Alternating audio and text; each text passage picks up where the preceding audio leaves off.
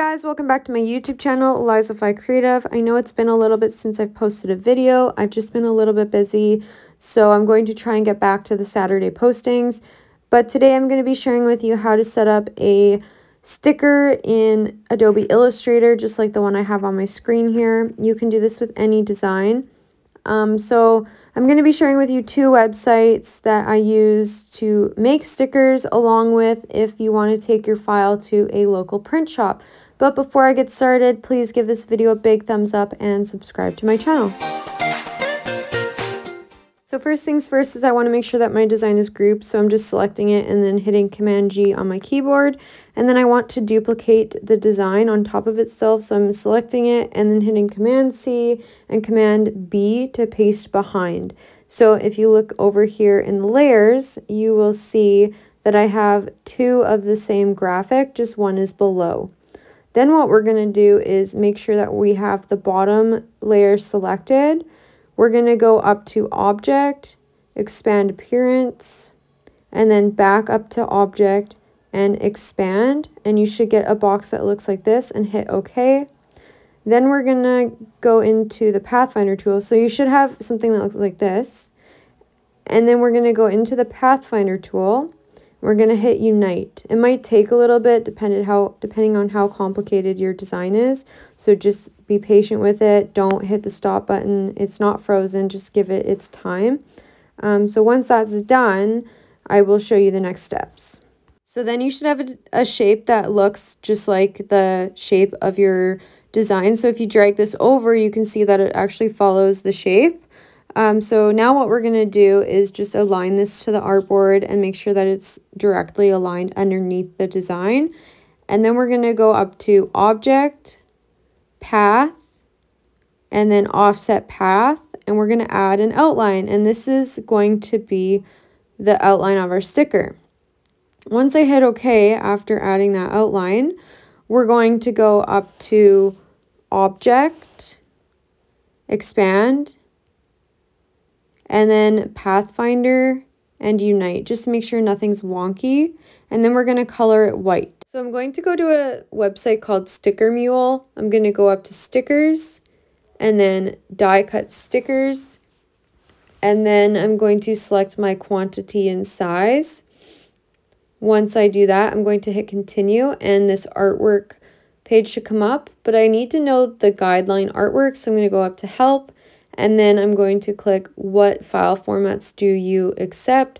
So I actually have used this site before. This is just for your reference, so you know where to look if you need to know what type of file that they accept. You can watch this video. It's a really well done video. So once I'm done looking at this, I'm going to go up to the sticker menu again and select my quantity and size like I showed you in the previous frames there. And then I'm going to hit Continue, and then I'm going to go back to Illustrator and actually save my graphic as an Illustrator file. So I'm just going to select it and then go to a new document, and then I'm just going to set it up right in the center of the artboard and save it out as a Illustrator file like I said. I'm going to go back to Sticker Mule and upload my file and hit Open. And then once it's done uploading, I'm going to hit Continue. You should get a page that looks like this. I'm going to hit Checkout, and then you can fill in your information. The second website I'm going to go to is Vistaprint. I love Vistaprint. I use it quite often. So I'm going to hit Label, Stickers, and Packaging. I'm going to hit Custom Die Cut Stickers. I'm going to select my size and quantity and then hit Upload and Go. With this website, I'm actually going to upload a PNG. I've used this website quite often, so I know what files to use. So I'm going to go back to Illustrator. I'm going to go to File, Export, Save As. Save as a PNG and make sure it has a transparent background and hit OK. I'm going to go back to Vistaprint and upload the file. I'm going to hit Open, and once it's done uploading, you scroll down to the bottom and hit Submit.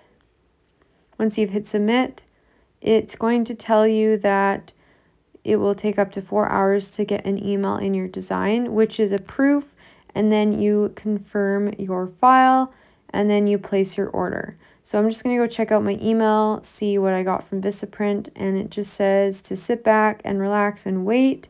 So that should take up to 4 hours.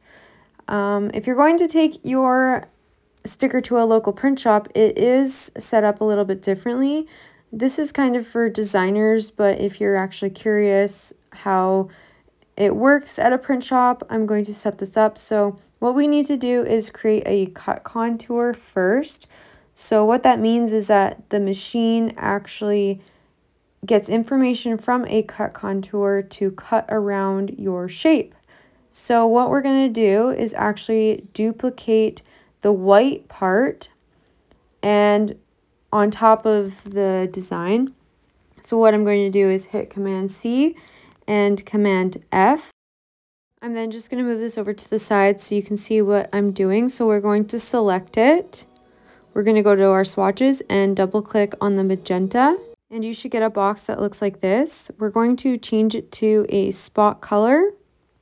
And then we're going to make sure it's 100% magenta. And we're going to call the swatch name Cut Contour.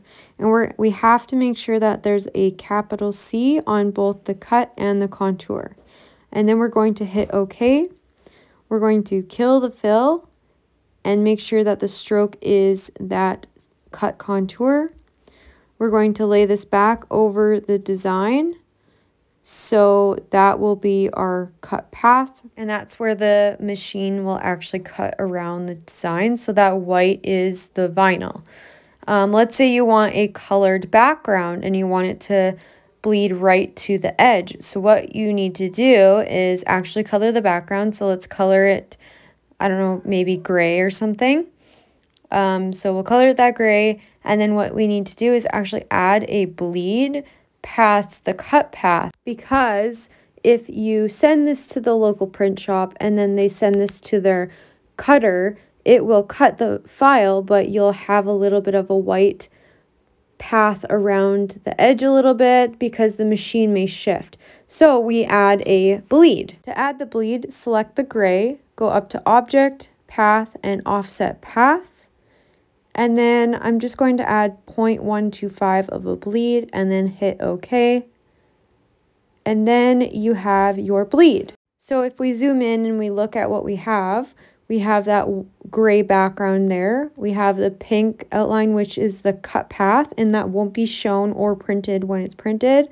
And then we have that bleed. So when it's sent to the cutter, it will cut directly around the shape, and it will bleed right to the edge of the sticker, so you won't have any white around the sticker at all, and it will bleed correctly.